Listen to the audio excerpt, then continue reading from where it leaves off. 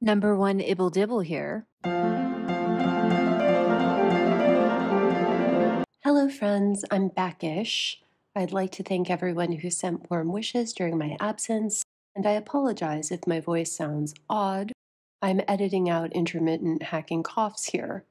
I actually came down with COVID the day Meghan released her crazy podcast. I was perhaps a third of the way through before I gave up, feeling very ill. I am fine. I will be fine. I would characterize myself at about 85% right now. And honestly, I am shocked by how much I have to catch up on. You leave this woman alone for 3 weeks, and she produces so much media that it will take me another 3 weeks just to backtrack through it all. One way I feel Sunshine Sachs wronged her is that they never broached the problem of overexposure with her. Their exchange seemed to be pay top dollar, get maximum placements. Except a Duchess is not a pool cleaner, a Duchess is not a dentist, a Duchess is not a real estate agent. The market is not saturated with Duchesses. No one has trouble remembering who the third or fourth most famous royal Duchess is. No one realizes they have a Duchess problem and calls 1-800-Duchess. Top-of-mind marketing is not the way forward for her. Even as an actress, she should understand this. Jennifer Lawrence and Anne Hathaway are both examples of Oscar-winning actresses who found themselves overexposed and despised. They laid low for a while, and now they're rather more warmly received when they work and promote their work.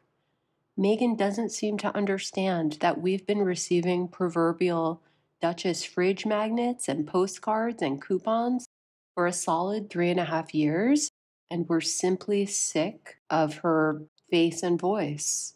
This would be true even if we liked and admired things she said and did. Regrettably, we don't, do we? That's why I was annoyed/concerned when I recently saw her pop up on TMZ. She was doing SponCon for Wendy Foster and perhaps also Skinny Pop Popcorn.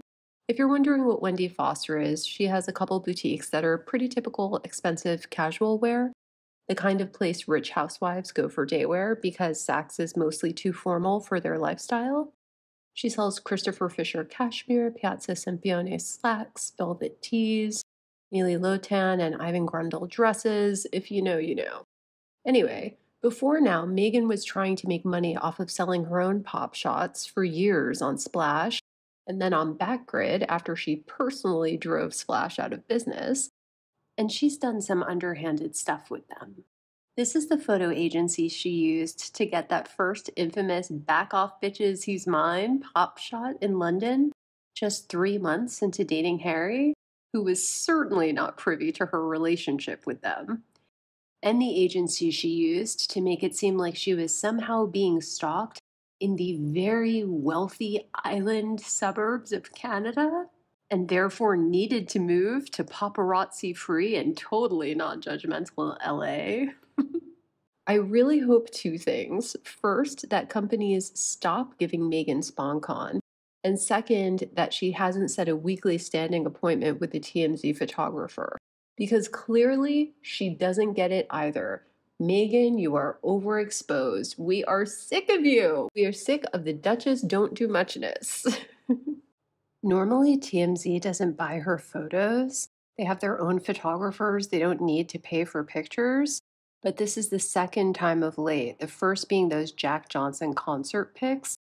I'm just hoping they don't have a deal with the newly DIY Duchess. Because it annoyed me so much, I'm going to get granular and tell you everything I didn't like about this. First, I'd like to address Wendy Foster personally. Wendy, Meghan looks horrible here. Do not let her dress herself and leave the store like that. Do it right and hire a stylist to help her with the look you're going to shoot because she is not selling your clothes like this. Second, I'd like to address Meghan and her team, if she has one left, directly. Your SponCon fools no one. First, the way you insist on being popped with a security guard in Montecito is absurd. In downtown LA, fine, I get it, but who's going to jump you in Montecito? Are they going to do it on their way to or from the country club? Security guards as status symbols is weird and insulting to your neighbors. Also, when people have drivers/guards, those guys carry the shopping bags and pop them in the trunk for you. The way you walk around him to make sure you show off the shopping bag and outfit to the cameras is very unnatural. If you hadn't called the cops and wanted to avoid cameras like a normal person, you'd have gotten in the car on the other side. Also, why the fight over who opens the door? Drivers open the door. You need to stop fighting over car door handles. It doesn't make us think you're a feminist. It doesn't make us think you're just an every woman who can't conceive the luxury of having a door opened for her. And it makes it clear that you've hired this guy for the occasion, because this dynamic is settled between a chauffeur and their everyday client. If you were going to spend your own money on a professional to help you with this photo shoot, you should have spent your money on a stylist. Meghan, you don't look good in these earth tones. I don't know who told you you did. Chocolate brown is not for you. Olive green is not for you. I can't tell if this horrid tie-inspired jumpsuit is forest green or black, but it's clashing with everything else you're wearing, including your black handbag. Just get help. Also, if you're pretending to have friends, you need to walk alongside them and talk to them. Not walk in front of them, sticking your tongue out at the camera. When you do deign to walk beside your quote-unquote friend, there's no need to gesticulate theatrically.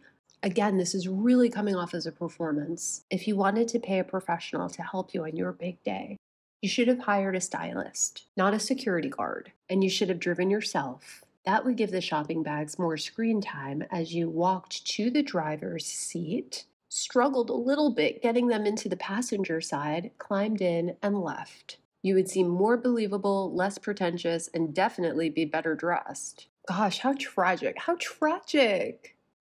The very last thing I'd like to say, for fear of stating the utterly obvious, is that SponCon for someone in Meghan's position is so disappointing and déclassé. It's fine for a D-list actress who isn't expected to be a pillar of taste or morality, or indeed to have personal standards of any sort. It's not fine for a Duchess. Yes, I know Zara does it, but Zara isn't pretending to be our saint and savior. If Meghan and Harry are at the point where financial need necessitates SponCon, she should try to balance it with more highbrow appearances and send out her man to provide for his family. No one wants Meghan for high-end fashion campaigns, but I bet Ralph Lauren, Tommy Hilfiger, or Nautica would pay top dollar to get Prince Harry, the rebel British prince, to pose for their preppy all-American brands. Thanks for listening to my rant. TMZ, please don't encourage her. Toodles.